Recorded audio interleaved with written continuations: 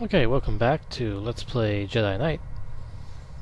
So we're getting towards the end of the mission here. There are some, well, most of the secret areas are towards the end here, so we got these lifts that are taking us up. Up and up and up.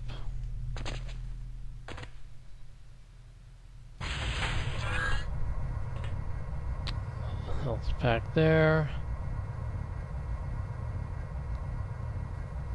Okay, now I don't want to go all the way up right away.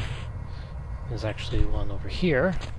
If we jump to that ledge, then we can just kind of run up against the wall to get onto that ledge there, and there you have it. There's a armor vest and a Bacta tank, which we could once again use one of the ones we have and grab that. I think you're only allowed to hold a few of them at once.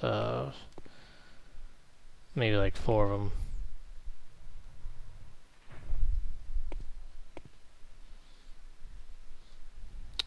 So now I'm going to wait for it to come back and get me.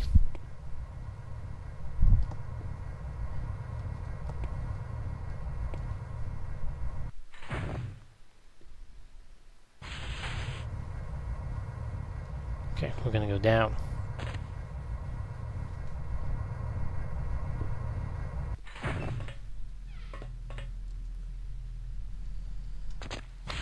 And there we go, we found this ledge underneath the conveyor belt.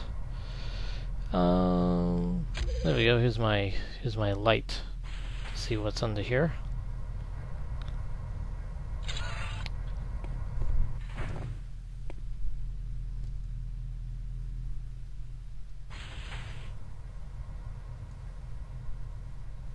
I'm just going to drop down over here.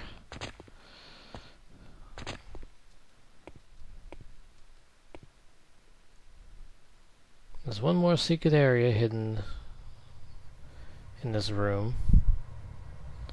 Anytime now, lift.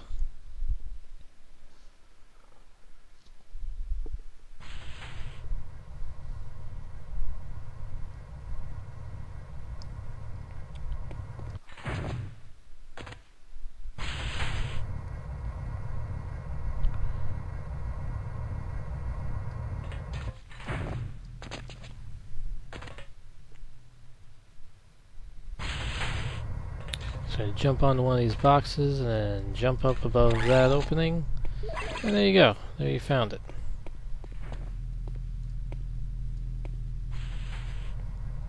So now what I'm going to do is wait for that lift to come back down, and I'm going to jump to it because I'm basically going to let it take me to the top. So yeah, this I mean this mission can get a little tedious. So the beginning of the game can be a little tedious for you if you're not too into Shadda and you know the enemies that you have here. If you just want to fight stormtroopers, you gotta wait a few levels before you get to them. But you know it's the wait makes it kind of sweet because once you get to them, it's like yeah, now I'm fighting the Imperials, man. So if you can make it through the first few levels of this game, then you know it's worth it. So don't be distressed by the first few levels. I admit I was first time I played this game. I was like, I don't want to be in Nar Shadda or the next place we're going to go in the next mission, which I'm not going to say yet until we get there. Here's the last one. That gives us a super shield, which basically gives us 100 and 200 at the bottom there, health and shields, and we're invincible for a set amount of time. So we're pretty much at the rooftops here. We go in here, mission objective completed. These guys are going to shoot at us, but Jan is going to land. See how the thermal didn't hurt us. There we go. We cleared the area, and here's Jan to pick us up.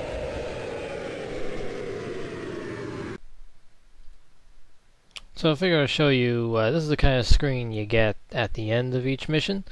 It'll show you how many secrets you've found.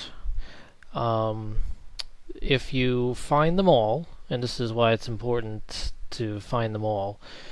When you find all the secrets in one mission, you're going to earn a star.